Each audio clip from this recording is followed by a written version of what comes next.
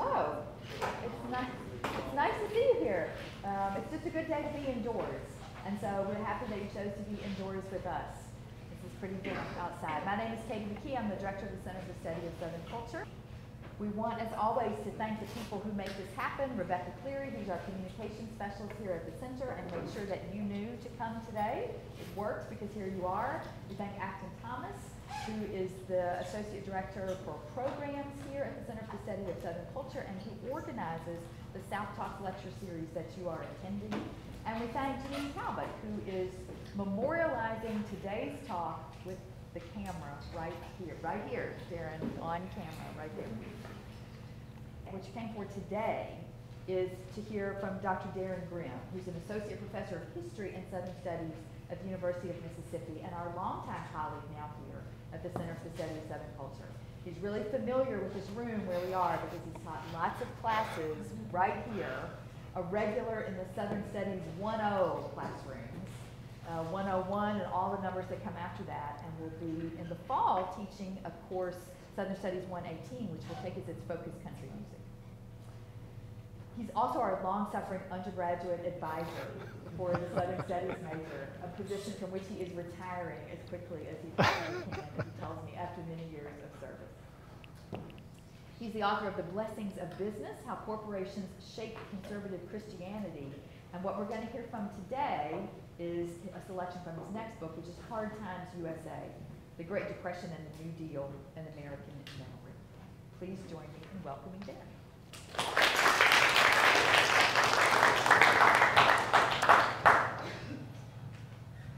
Thank you all so much for being here today.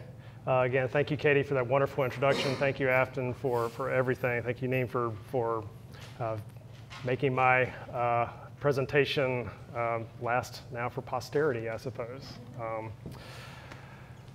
Airing for 9 seasons from 1972 to 1981, The Waltons became a staple of CBS's primetime offerings and winner of 5 Emmy Awards. The show was a work of televised memory of the Great Depression and New Deal and World War II, set in Western Virginia in the fictional Appalachian town of Waltons Mountain. The Waltons, of course, fit into a broader era of Southern fixations in American popular culture and political life during the 1970s, from Deliverance to Dallas and Roots to Rebel Flags. Historians have largely interpreted such cultural fixations as first ventures in reframing the region and nation's cultural and political identity after decades of fights over race and civil rights. Or they've presented such Souths of the mind as imaginative escapes from the decade's socioeconomic and political turmoil, or ways to debate the South, with the South as a symbolic point or counterpoint to national matters of concern. Similarly, historians of the 1970s have largely cast the Waltons as a rural manifestation of the working class, a romantic and nostalgic foil to goofier or grittier offerings ranging from All in the Family to Sanford and Son to Taxi Driver and Norma Rae. By contrast, I see the Waltons as not a new cultural venture, but as one of the latter acts in a long national drama of remembering, forgetting, and politicizing the Great Depression and New Deal via memory. Scholarship on the Great Depression is largely focused on its most trying years, roughly from 1929 to 1945, but my next book shifts the historical narrative and analysis after 1945, exploring how post-World War II Americans remembered and used the Great Depression via popular culture and in their political activism for and against the New Deal state. More broadly, this book pushes American memory studies beyond its fixations on moments and eras of national formation, civil and foreign wars, and social movements for fuller citizenship. In doing so, I hope to interrogate how conflicts over the public interpretation of past forms of capitalism, of capitalistic collapse, of systemic deprivation, and public trauma, as well as state intervention, shaped conservatism, liberalism, and other forms of cultural politics and polity. Through my book and briefly through my time today, I want to suggest a different way of thinking about the legacy of the New Deal as well. The New Deal was not just a set of policies or point of political identification and debate. The New Deal was a complex and conflicted process of cultural construction and reconstruction that occurred via memorial debates at multiple sites, however incompletely or unevenly, however powerfully or pervasively. The South writ large and writ small via the South of the Waltons was one such site. The Waltons was the brainchild of Earl Hamner Jr. He was born in 1923 and he grew up in Schuyler, Virginia, about 25 miles southeast of Charlottesville. Now, I could provide more information about Hamner's upbringing and writing career before the Waltons during the Q&A if you like, but for our purposes today, I think it's important to note two things about him. One, he fit into this long-standing trend of privileging the South in Great Depression memory. And secondly, his experiences in the 1930s and 1940s certainly shaped almost all of his novels and subsequently laid the groundwork for the Waltons. Now, to that first point, the South was replete with historic sites and experiences that served as a storehouse for Great Depression remembrance. Warm Springs, Georgia, where FDR passed away in 1945, had for a quarter century been a memorial site of high renown and routine pilgrimage, a veritable shrine to FDR and the New Deal itself. Across the Southern Rim, folk imagery and recordings of depression-laden farmers, prisoners, and migrants collected by everyone from Woody Guthrie to government agents to folklorists and the Lomaxes inspired folk preservationists and revivalists and political actors well into the 1950s and 1960s and beyond. Landscapes of labor conflict and racial terrorism, from the Piedmont of the 1934 General Textile Mill strike to lynching and mob violence sites all across the region, underwent rounds of intentional forgetting and patchwork, often internalized memorialization. Dozens of public works projects, from the TVA's dams and reservoirs to rural electrification, even kudzu, held a certain powerful or controversial place in Southern memory, not to mention memorial devotion to the South's, Depression-era South's literary icons, or some of its racial symbology, first put into the public sphere in the latter days of the Great Depression. Most sites, however, worked less as forms of public recognition of popular unrest or state action and more as atomized forms of folksy remembrance about personal forms of adaptation to deprivation. This is certainly the stories that I heard growing up from my grandparents who made their way through the Great Depression, canning fruits, mending patches, stretching dollars, paying rents, trying to make ends meet. Stories told and told, albeit through individualized means. As a Southern site of memory some 40 years after the Depression's hardest days, the Waltons family suggested connection, not distance, between the depressionary generation of the 1930s and a recessionary one in the 1970s. According to Earl Hamner himself, the keys to navigating hard times in the 1970s could actually be found in the 1930s. That is, individualism, self-help, but also honest dealings and meaningful work, tempered by local and family bonds and connection. On its face, it seems like a strikingly conservative message, an invitation to find resilience and inspiration for wistfully upholding or actively reviving a lost status quo. Or, as Hamner put it in 1974, quote, "We are in agony as a people. We desperately want to believe that our heritage is a proud one and that we can survive this present disillusionment and doubt. We have discarded the old values and have found nothing to take their place. We are alone, we are afraid, and we need security," end quote. Into this void stepped the Waltons family's conventions. Quote, "That is why I believe the Waltons have struck such a deep response in the viewing public. They are sick of vulgarity and violence, of suggestive dialogue, so-called sensational subject matter, shallow plots, one-dimensional characters, and the pap and pulp they are offered," end quote. For Hamner, the Depression offered Americans, quote, "some anchor to keep the audience afloat through this present turmoil. I believe we are not only bringing our audience entertainment," Hamner surmised, "but some hope that if we once endured a depression, then it is possible we might endure and survive this present test of the fabric of this justly proud country." The show certainly hit primetime TV in the midst of an undoubtedly more conservative political moment and difficult economic time, the worst since the Great Depression. Indeed, the Waltons premiered on September 14th, 1972, right as the intensity of Richard Nixon's campaign for re-election revved up.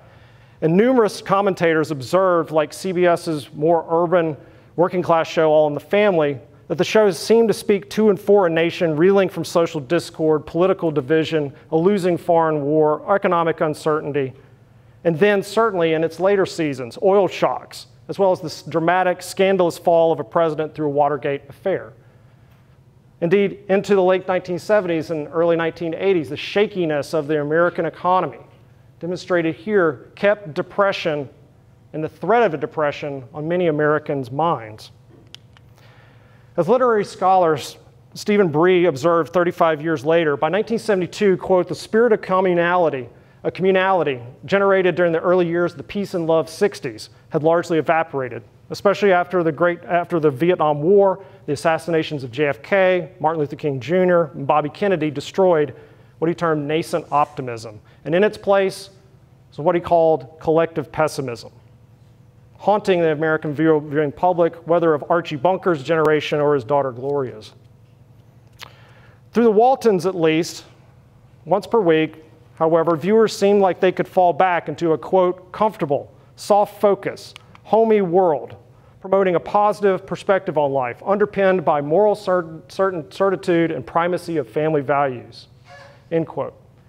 Each episode's famous sign-off equated family ritual with family unity, with the latter according to a specific place, namely the quaint southern Appalachia imagined as thriving despite of and because of the hard times of the Great Depression. Quiet down now and get some sleep. Good night, everybody. Good night, Mama. Good night, Ben. Good night, everyone. Good night, Mama. Good night, Daddy. Good night, children. Good night, Daddy. Good night, Elizabeth. Good night, John Boy. Good night, Jim Bob. Good night, Jim Bob.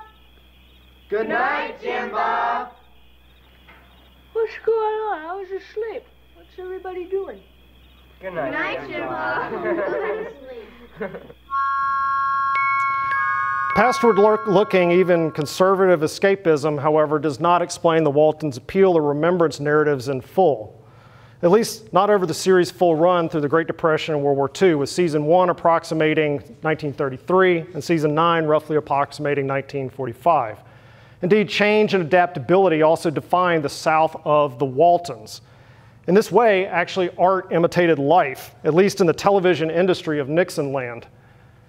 As numerous historians of broadcast television have noted, a, quote, rural purge struck the range of popular shows by 1972, from the Beverly Hillbillies to the Andy Griffith Show to Petticoat Junction. Favoring a younger demographic and an increasingly suburban viewer base, cowboys, hillbillies, and other rustic others hit the cutting room floor, resulting in a re-urbanization of American television akin to a de-southernization of sorts. Or, as Patrick Buttram, who played Mr. Buttram in Green Acres, put it later, quote, CBS canceled everything with a tree in it, including Lassie. The Waltons' equation of South with rural thus stood as an outlier in the midst of network programming shifts, and some viewers and critics saw it as a token concession to an older audience raised on a ruralized version of Southern media motifs. Other structural arrangements in nighttime programming also seemed to hem in the Waltons from the start, even setting it up to fail. NBC already had a hit on its hands with the Flip Wilson Show, airing at 8 p.m. Eastern Time on Thursdays and featuring one of the first variety shows with an African-American ringleader. ABC's popular Mod Squad, featuring certain Black Power stylings, also seemed well positioned to box the Waltons out. Working out of what Hamner called a, quote, suicidal time slot, the Waltons had to await audience support, even as CBS put a committed marketing campaign behind it, with all the not-so-veiled familial appeals in an era of silent majority politics. Its audience, somewhat to the surprise of CBS executives and Hamner, showed up en masse. By the end of the first season in 1972, the Waltons led the cross-network competitors in Nielsen ratings. By the end of the second season in March 1974, it held the top spot in overall rankings for nighttime network programming. The show's exact audience, at least as determined by CBS executives and viewership data, did not necessarily correlate with easy characterization. To be sure, some fans of the Waltons had lived through the Great Depression, and the show fit the demographic of white, middling to working class viewers who might seek out such stylized rural worlds. That was increasingly only there here in the Waltons and on, of course, Hee-haw, another Southern means rural holdout in the 1970s. It certainly offered a formulaic approach to storytelling akin to its contemporaries and predecessors. This was signaled by, of course, the show's opening theme and its rollout of setting and character. Presented over the course of this scene is a landscape defined by Appalachian people. John Boy, really Hamner's own stand-in, looking wistfully out of an upper store window as a precocious writer.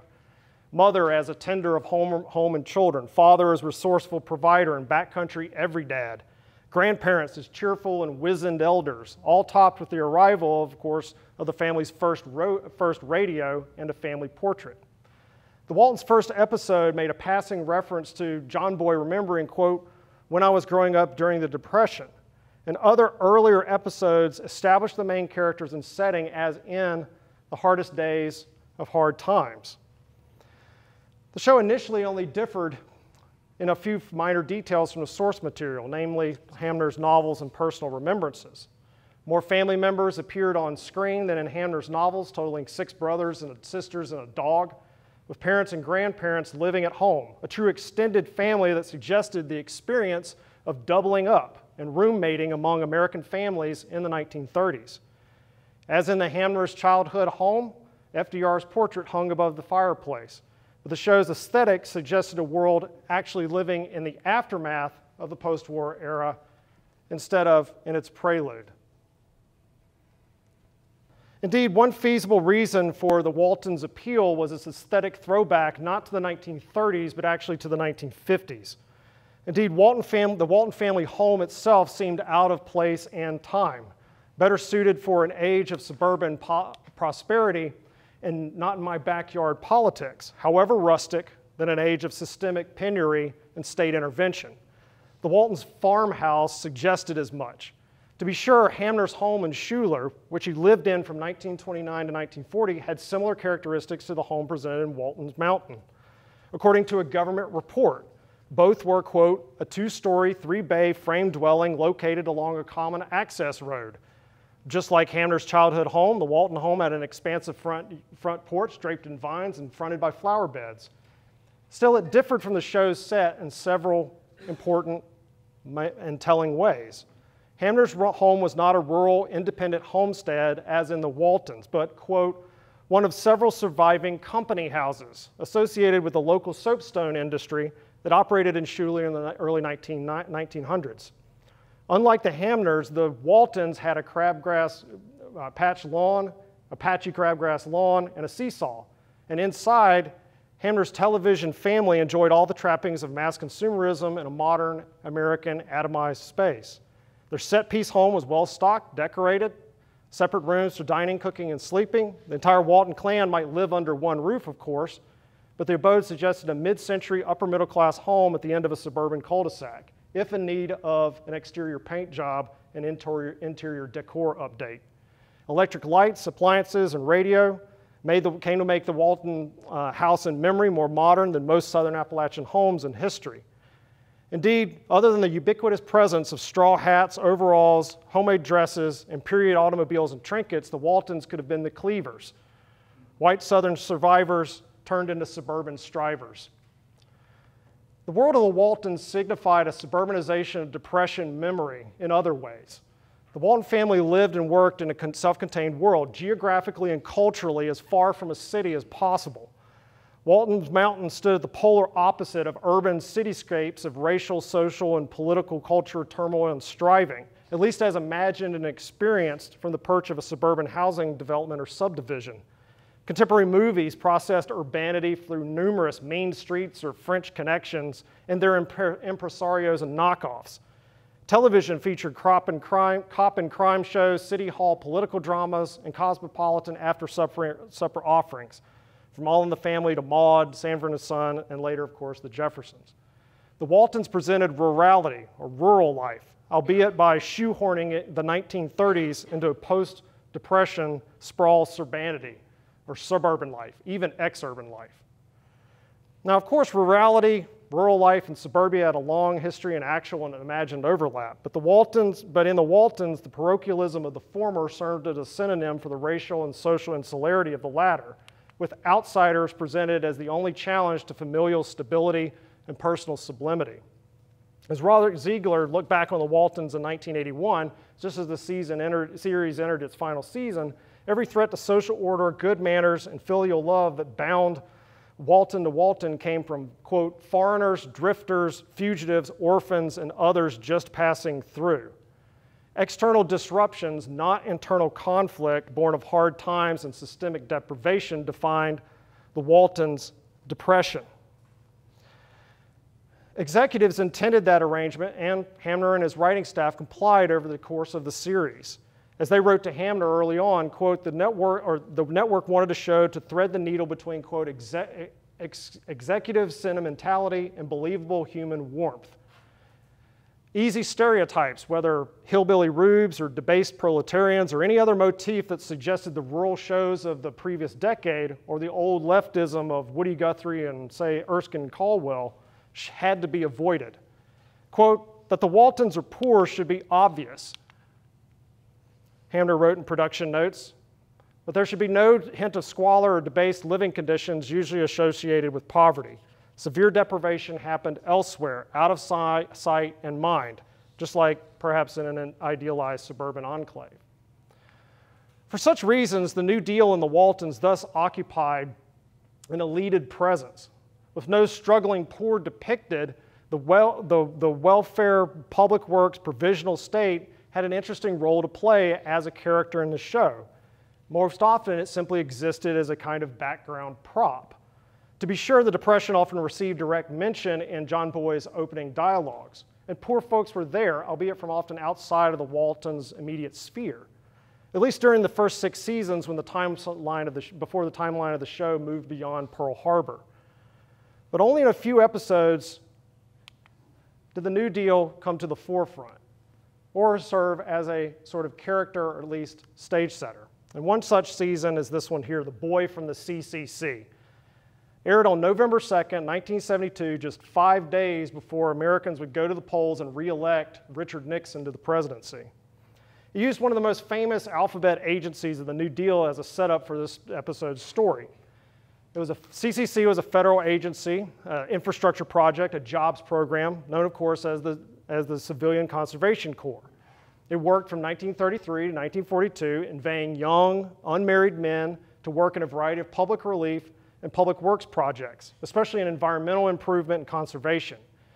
In the remembered world of the Waltons, the CCC camp nearby to Waltons Mountain, however, put out a poor ambassador for the program, but a good archetype of the show's approach towards the New Deal and how political concerns of the 1970s flavored its remembrance of the New Deal and its liberalism in the 1930s. The boy from the CCC is Gino.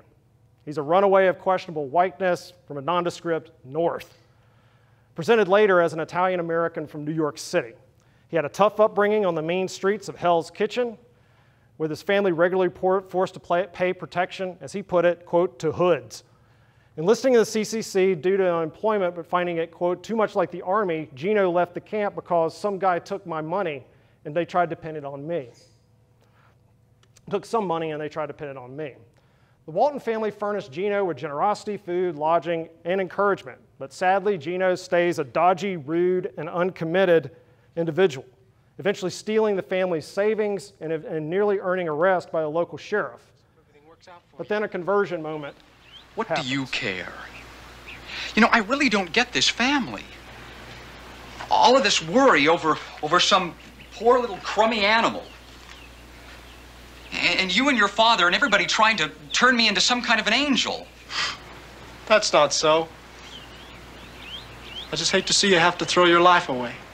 What do you care? I mean, why should my life matter one way or another to a bunch of dirt poor hicks?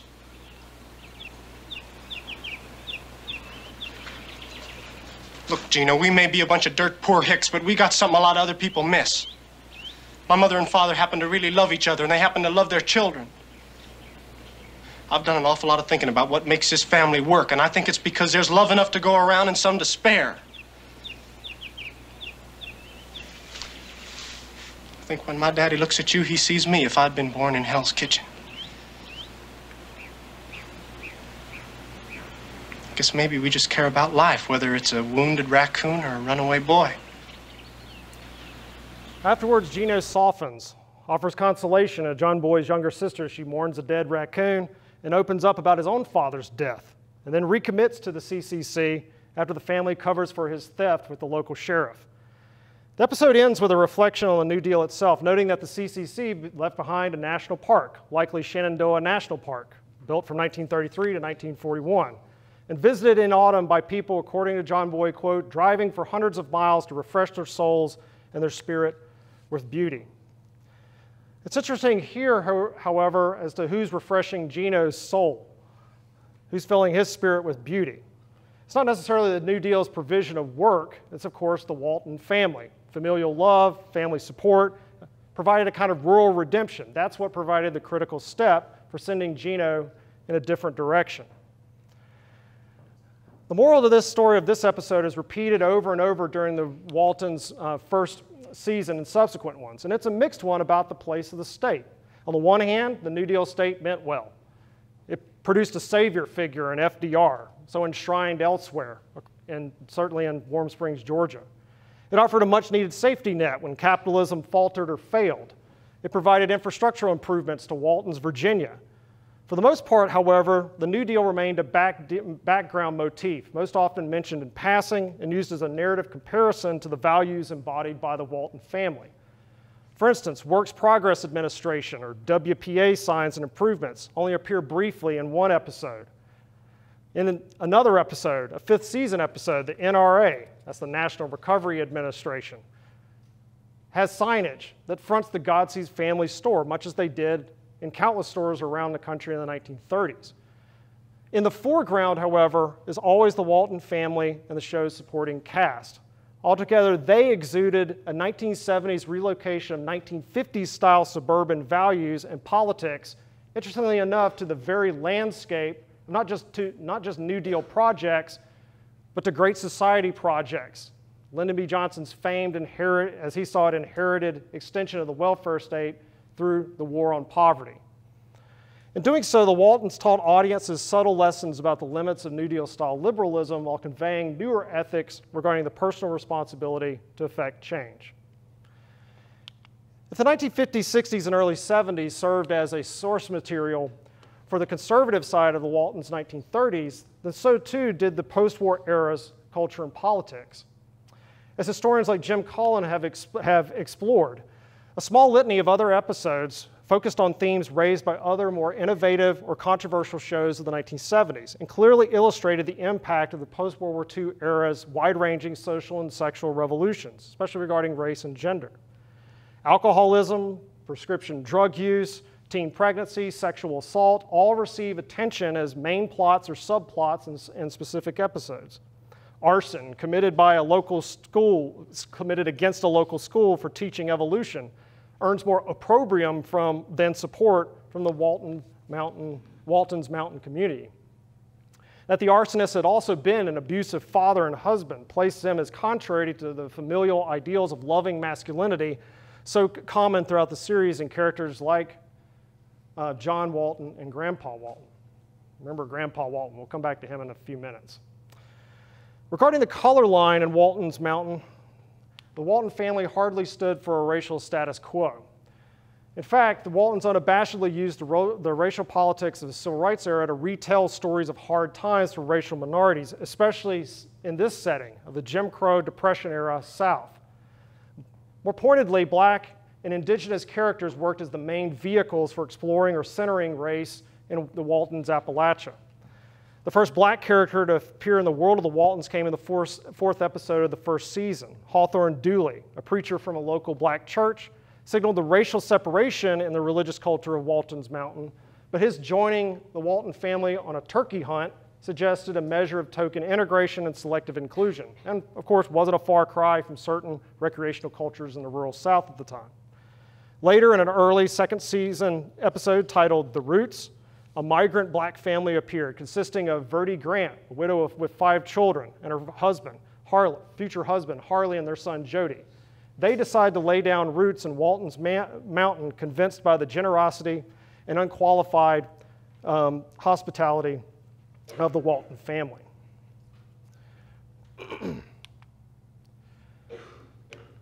One of the more notable and poignant examples regarding race and the Great Depression in memory in the Waltons, John Boy's narration during this episode certainly speaks to using remembrance as a way of reframing racial tension as well as action.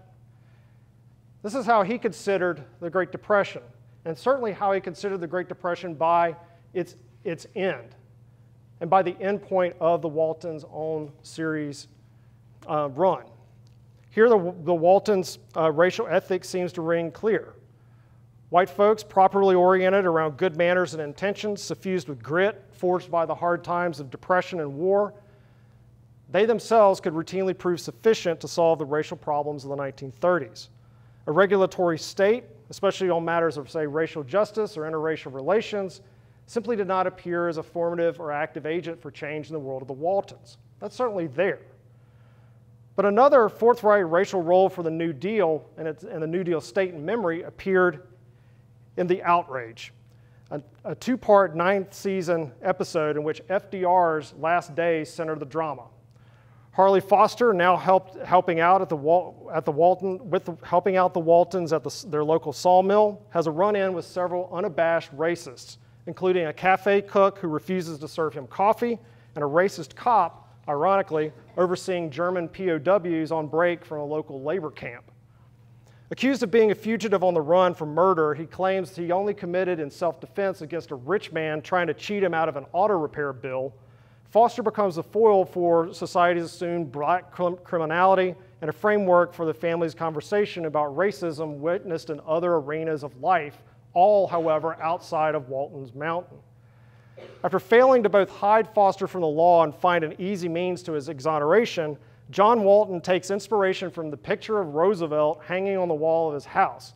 He leaves for Georgia, specifically Warm Springs, Georgia, to gain a pardon for Foster. Given Foster's service in World War I in the Navy and the president's role at the time as the Secretary of the Navy. In one of the show's most fantastical interpretations of the New Deal, John Walton secures a presidential pardon for Foster from the president just hours before he dies, aligning in memory both the New Deal and Roosevelt administration with racial justice. With Foster freed, the rest of the community, including Foster's wife, Verdi, learns of FDR's death, one at a time. Verdi comments on how FDR had helped black folks out, as well as comments that he is a man worthy of their veneration. It all finally centers on John Walton himself bidding the dead president goodbye, famously stating, "Goodbye, Mr. President."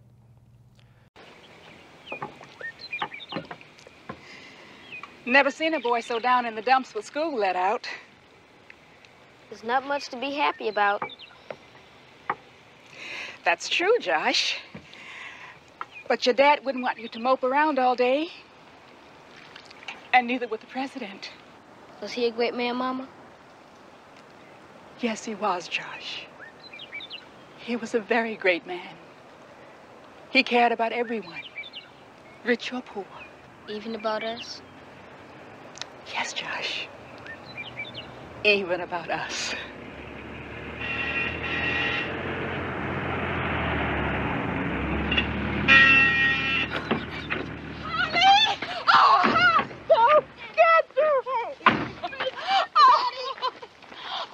John, thank you. Oh, the last thing that President Roosevelt did was sign Holly's pardon. Oh. I still don't believe it. Oh, I do. You're here, Holly. You're really here.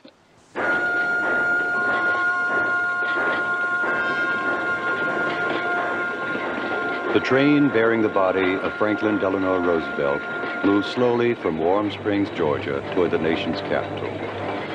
Wherever it went, the people who loved him gathered to mark its passing, remembering the man who led the nation out of its most crippling depression and toward victory in its greatest war, planting seeds of brotherhood along the way.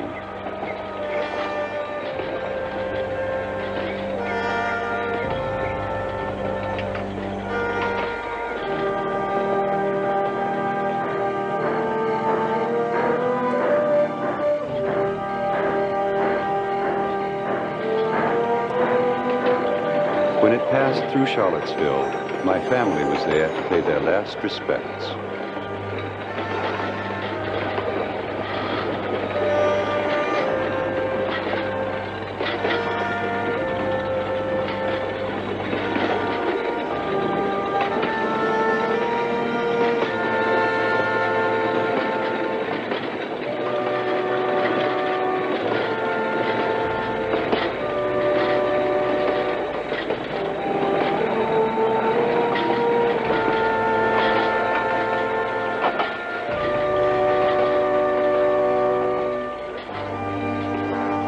Good night, Mr. President.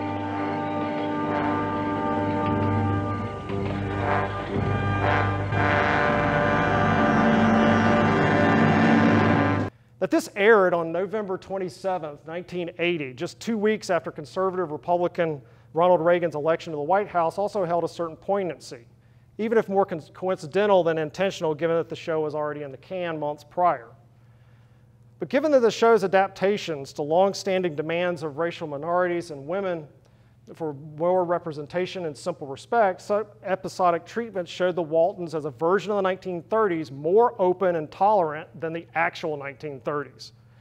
It also presented the New Deal's racial limits in an accurate light, and thus offered a subtle criticism of it from the perspective of over 3 decades of activist protest to reform or reject post-war liberalism's racial power base. Saying goodnight to FDR and his New Deal meant a memorial departure from the foundations of the Democratic Party and its frameworks, both in terms of its provisional, active welfare state and in terms of its racial limits. Outside of on-screen cultural politics, the Waltons, however, also fit snugly into the 1970s, particularly through its niche consumerism. Selling consumer goods along various racial, ethnic, economic, religious, and political lines, corporations broadened the consumer's republic of the post-war era through identity-specific modes of buying and selling. The Waltons, as a popular television show, offered its own contributions to this brand of niche consumerism, fitting into a motif of depression-inspired remembrance consumption popular off and on since the 1950s.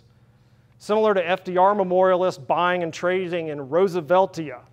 It's a real category of memorabilia about FDR. Various forms of New Deal tourism.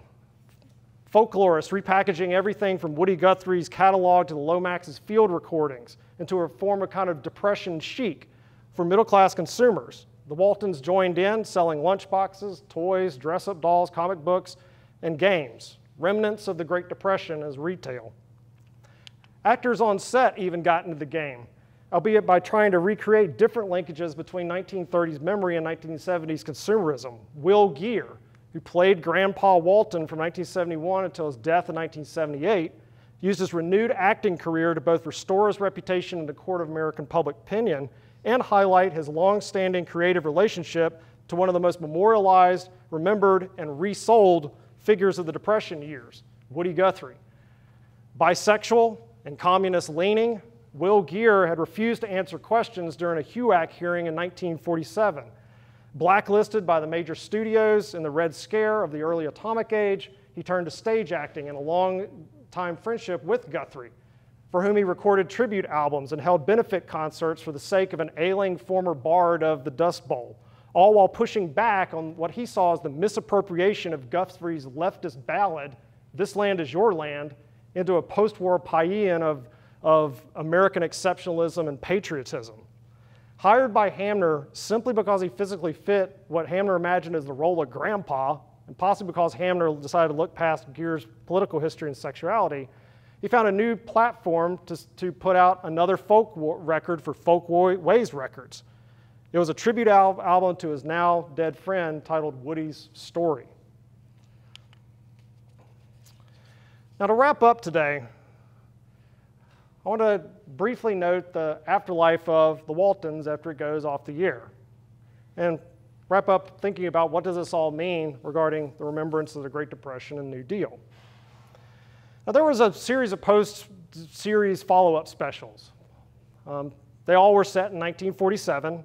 They were interestingly devoid of the readjustment recession that was there in 1947 and Harry Truman's first term.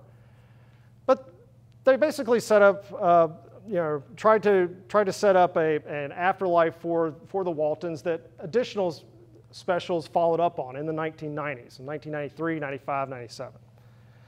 By that time, however, the Waltons had transitioned off of broadcast television and become a centerpiece show on cable television, specifically on the Family Channel run by Pat Robertson's Christian Coalition.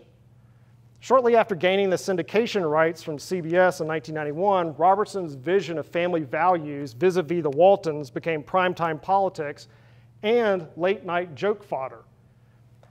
In a January speech in 1992 before the National Religious Broadcasters, a conservative evangelical media lobbyist group, Republican candidate George H.W. Bush linked the Waltons to his conservative Christian base. Well, let me tell you something.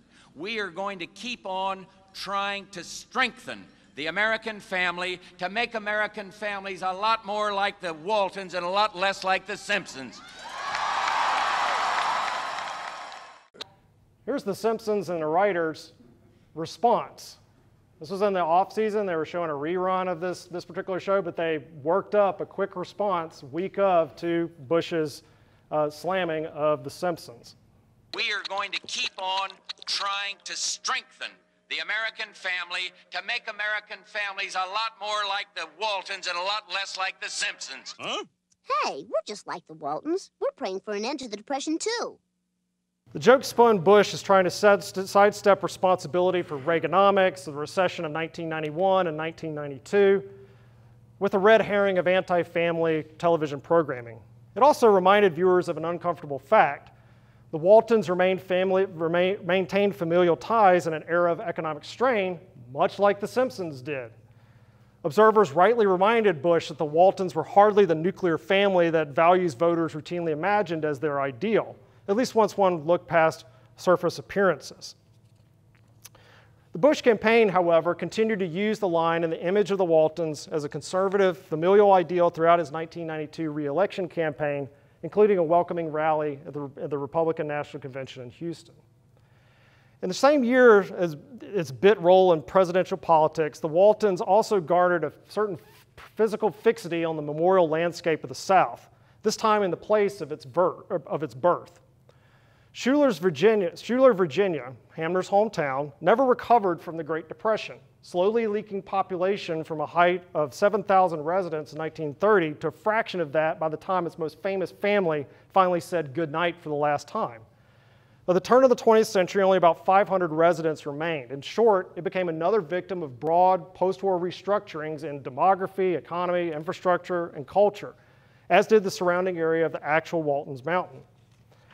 In response, as in countless faltering communities around small town, rural, or off the interstate south of the nation, heritage or historic district tourism sought to stop the bleeding. And in 1992, with seed money provided by a $30,000 grant from the state of Virginia and a generous anonymous donation, possibly from Hamner himself, the Waltons Mountain Museum opened in Schuyler.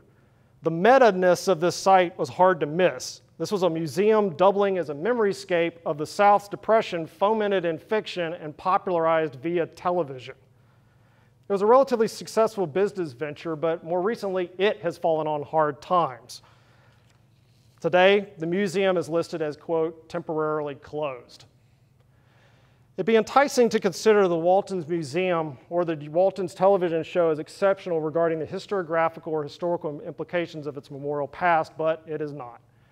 Sites of memory left behind by the Great Depression and capitalism's collapse remain everywhere in the United States and elsewhere, as do hundreds of physical reminders of the New Deal's import and legacy, active or inactive memorials and cultural landmarks of what historians have called the, quote, hidden welfare state, albeit here on the physical landscape, only hidden in plain sight.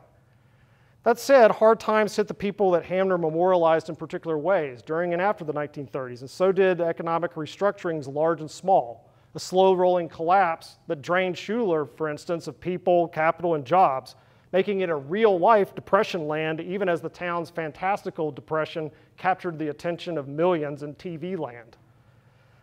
When not apparent and systemic and thus undeniable, hard times hit in a subtle manner, often atomized to the individual level or instead of memorialized or narrated in public as a matter of politics. the recession that the elder Bush's administration faltered on, the Great Recession that the junior Bush's administration struggled to address, and the economic crisis caused by the COVID-19 pandemic, and the loss of life with millions dead, suggest these costs and these public remembrances, those certainly that the Waltons once spoke about, however problematically or incompletely. If memory is less about the past and more about the present, then the South's Great Depression, as per the Waltons, shows the context, selectivity, and universality of such stories of hard times, as well as the creative and editorial decision-making that can even turn capitalism's past failures into the potential for present-day profit. It also shows which narratives punch through and which do not, in which context. And finally, the Waltons show how remembrance and forgetting that capitalism enables, the Waltons show how the remembrance and forgetting that capitalism enables or leads can become like a chorus of familiar good nights, ritualized to the point that they resound less like history and more like memory, less like fact and more like fiction. Thank you.